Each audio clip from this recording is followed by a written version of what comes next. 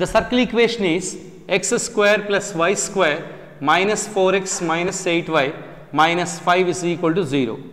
Now, the center is given by 2, 4, whereas radius is equal to root of 4 plus 16 plus 5. This is root 25. This is 5 units. Now, he says that the line is intersecting the circle like this. So, 3x minus 4y minus m is equal to 0. Now, this is going to be the perpendicular distance and this is going to be the radius. So, very clear that radius is more than perpendicular distance. That is, r is more than perpendicular distance or d is less than radius. D means perpendicular distance is less than radius.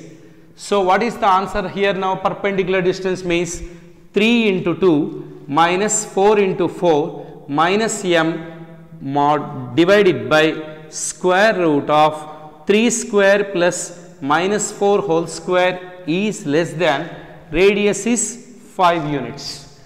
Here 6 minus 16 minus m modulus divided by 5 less than 5. So, modulus of minus 10 minus m less than 25. So, 10 plus m less than plus or minus 25 means it lies between minus 25. You can bring 10 to this side and 10 to that side also.